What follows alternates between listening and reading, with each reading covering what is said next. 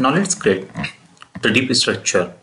Before creating a deep structure based on the system design of your client company, first note down all the fields which we require in the header and the items level, because those details can be changed based on the fields which are made mandatory optional in a particular sales order. So if you're working along with the functional consultant, definitely you have to ask the functional consultant what are all the fields which are mandatory for creating the sales order and what all the fields are required.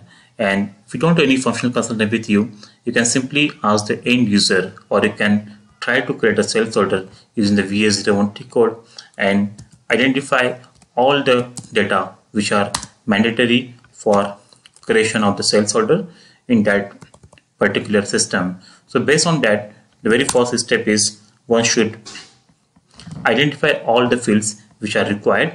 So based on the SAP system which I am using, I have made the field details here.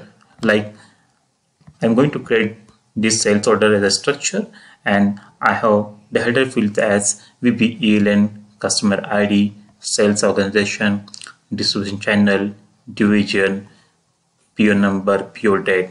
Those are the single fields, and after that here I'm using the items as a table type. So inside the items table type, I have a separate structure, that is the sales order number, item number, material, plant, storage location, quantity, sales unit, WBS element. And as you know, the sales order, we also have the item condition at the individual item level. So here under this header, we have one table type as the items, and under items we have one more table types, that is item underscore conditions. And then next we have to create the condition table structure.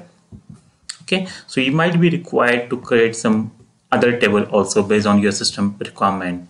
So this is the my fields requirement, and always start creating from the bottom level. Here in my scenario, my bottom level structure is the item condition. So first structure which I have to create in the SE11 is the item condition. So go to SE11,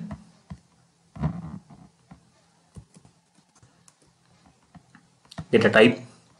Here I am giving as a Z sales underscore ORD underscore item COND, that is item condition. Create. I'm creating here the structure with the description sales order item conditions. Okay, the first which I required is VPLN, PostNar, KPOSN. So let's go here, type VBELN. Second, I'm using as PostNar. Third field is KPOSN.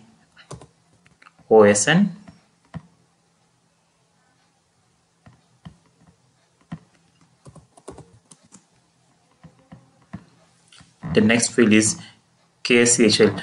Now, if you don't know the field name and domain name which is to be used, so as you know, this is the item condition, and for the item condition there is a standard SAP table called as KONV. You can go to table of KONV and you can check the domain which is used in the standard system, and the same domain we can use in our structure. So here KPOSN is my third field, that is the condition number, condition item number. Next I'm going to add the KSCHL, that is the condition type. KSCHL, here my domain also same, and the last one is the item value, that is the KWERT. KWERT, this is my last field in this structure. Save. I am saving as local objects, and this is my structure name. Oh, for the currency field we have to give the table name and the currency ID. Now save and activate. This time only warning message, no issue. So this way we have created our first structure for the item condition. Okay, so next, as this is the structure, but in the item table I have to add this as a table type. Okay, that is ZTT and SO underscore item underscore CON. So how to create a table type? Go back to SC11. Here give the name ZTT SO underscore item underscore COND. I'm using complete word COND condition. Create. This time we have to select the table type.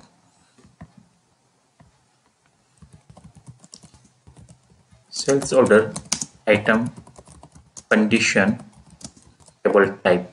Now which line type you have to use? The structure which we have created in the previous step. So enter the structure here, press enter, save as a local object, activate. So this way I done with the table type for the item condition.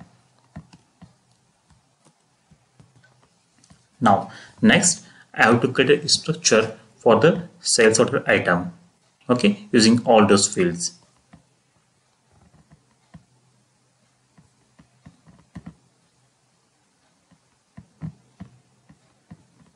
Okay, so now I'm going to create all these fields. So again go to SE11.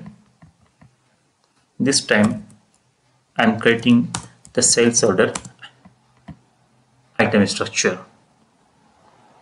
Create as a structure, sales order item. I'm copying all the fields from my Excel file.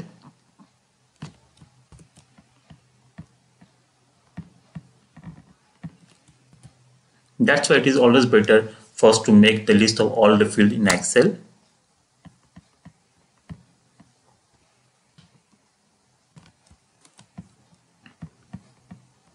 So here, as I have created my table type with the COND. Okay, KW mench doesn't have any structure, so we have to check the table, the domain name in the VBAP table. Which domain is used for the KW mench. Control F. So for the KW mench, okay, the domain is same, the why it is giving error. Maybe when a field name is wrong. Yes, I have added additional E. Okay, this is the quantity field. So for the quantity field, we have to give the reference table and the reference field name. We can use the same reference which is there into the VBAP table.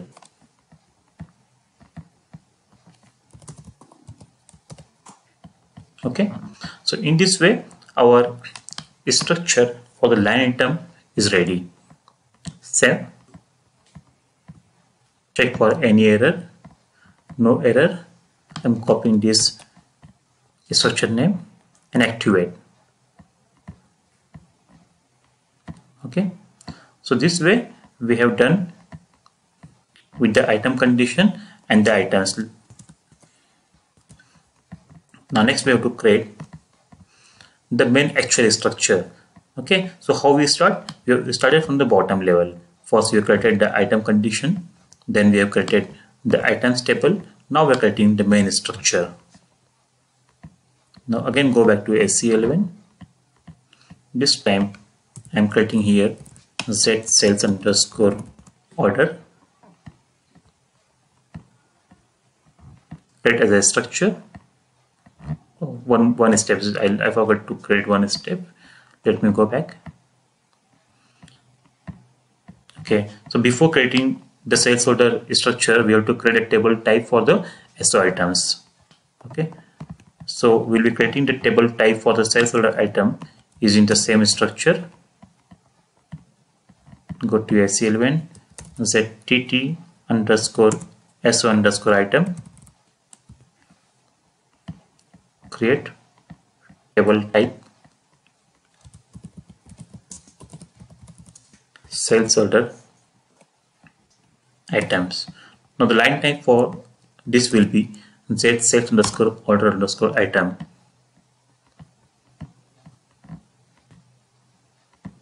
Okay, so now my table type for the SO item is also ready.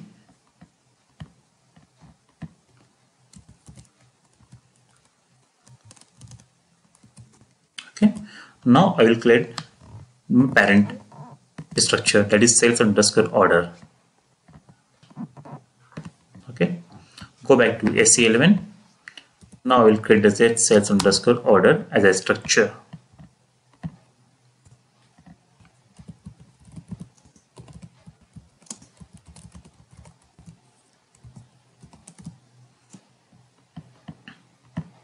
Now let me copy all the fields from my Excel file.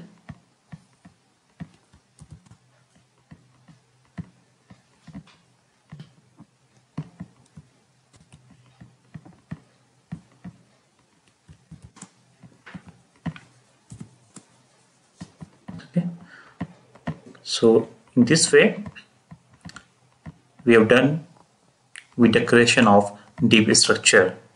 So now why it is called as a deep structure? Because in this main structure, that is sales underscore header, I have some fields with the reference type, and inside along with this I have one item table which is a table type, and inside this item table also we have one more table that is called as the condition table. Okay, that's why those type of structures are known as the deep structure. So we have created our deep structure. Next we will see how to create the resource provider class and the resource handler class.